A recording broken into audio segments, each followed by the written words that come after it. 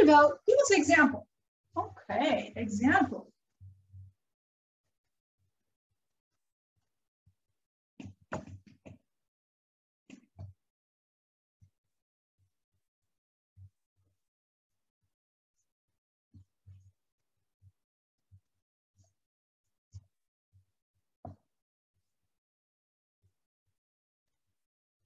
So this example says, find extreme values.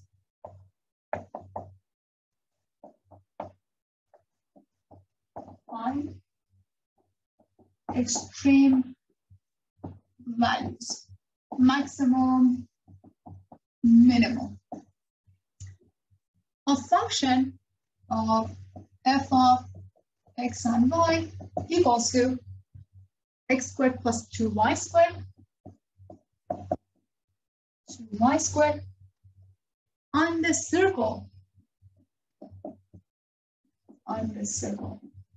x squared plus y squared equals to 1. There you go. So here we have a function. Well, this function, as you remember that the graph is actually you're going to have a minimum for this function if you take a look at the graph, and this is a circle. It means that you're trying to cut this function using this fixed function, this circle, and find the optimum value for this function. What is it maximum and what is the minimum value for the function over this circle? Okay. Since we have two functions,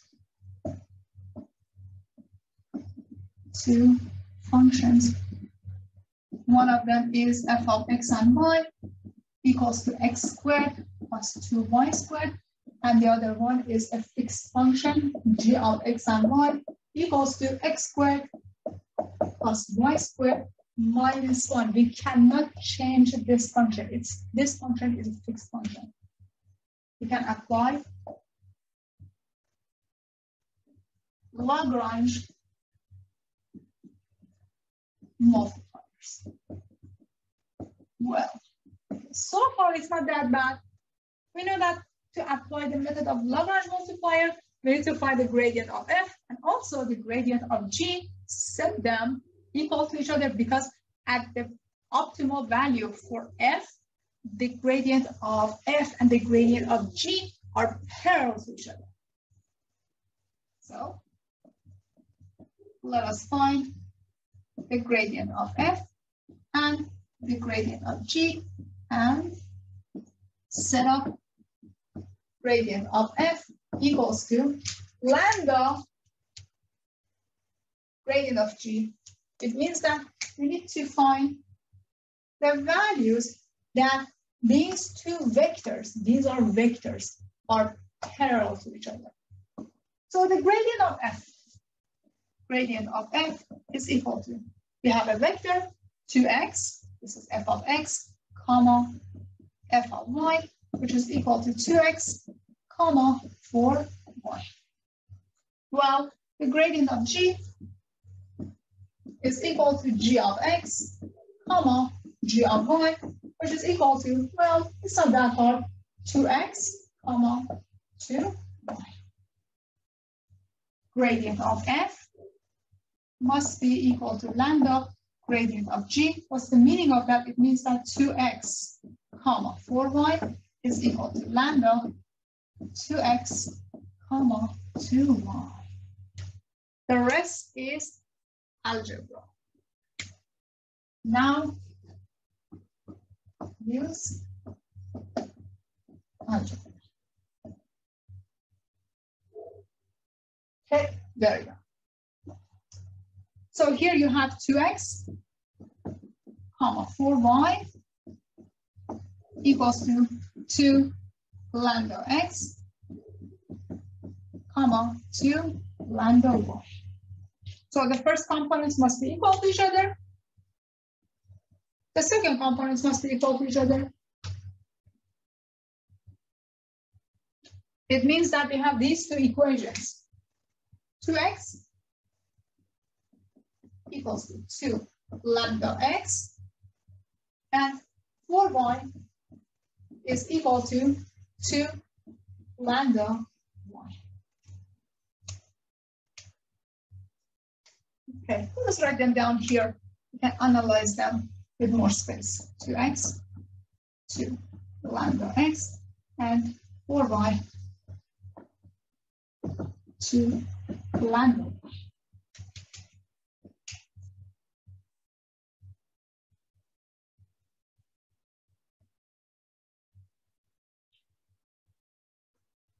So from the first equation, if lambda is equal to 1, 2x is equal to 2x. So let's call this 1, let's call this 2. From 1, lambda is equal to 1. From 1, you get also x equal to 0. Also, x equal to 0 is acceptable. Why is that? 0 times 2 is 0. 0 times 2, lambda is just a number. It's a multiplier number. 0 times 2 lambda is also 0. 0 and 0 is equal to 0. Since 0 is equal to 0. What about the second one?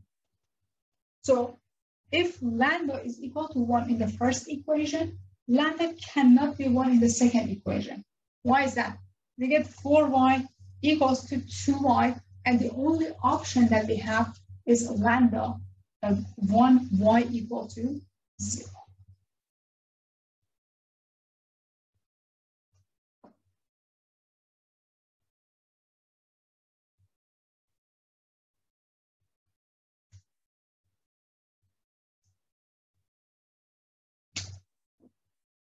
So from 2, y is equal to 0 is acceptable since 0 is equal to 0. Okay. Do we have any other piece of information to use? Take a look at your example. Take a look at definitions of these two functions. Remember that this guy, it can take on different values, and it gives you a z value which is related to that x and y. But from this circle equation, if you plug in something for x, you can evaluate y. If you plug in something for y, you can evaluate your x. So let's erase this one, and now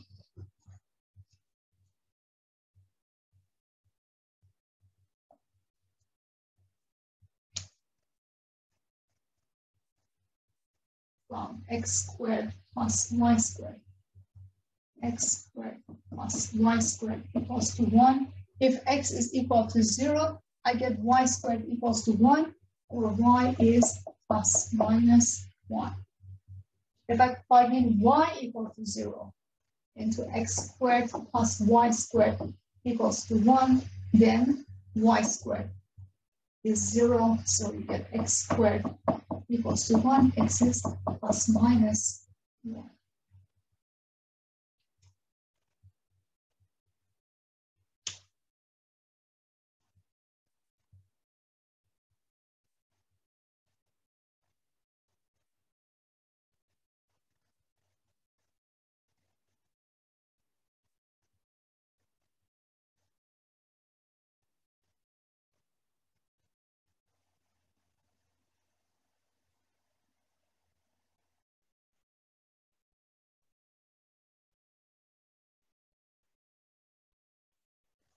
So how many points do we get?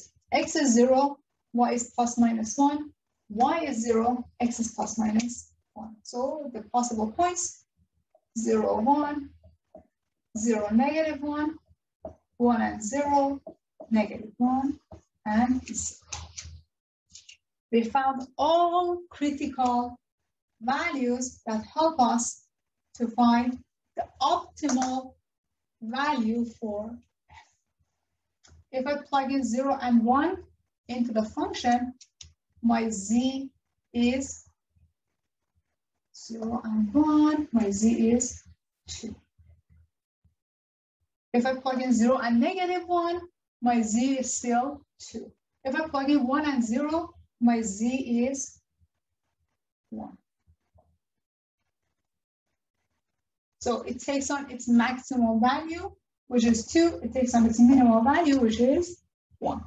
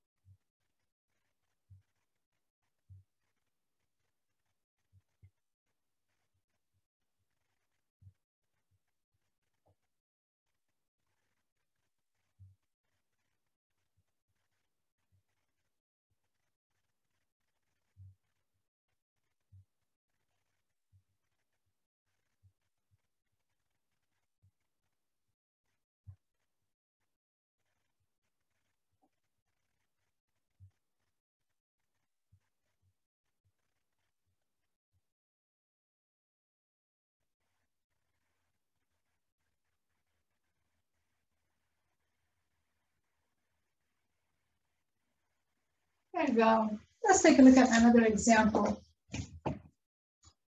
Find extreme values of function f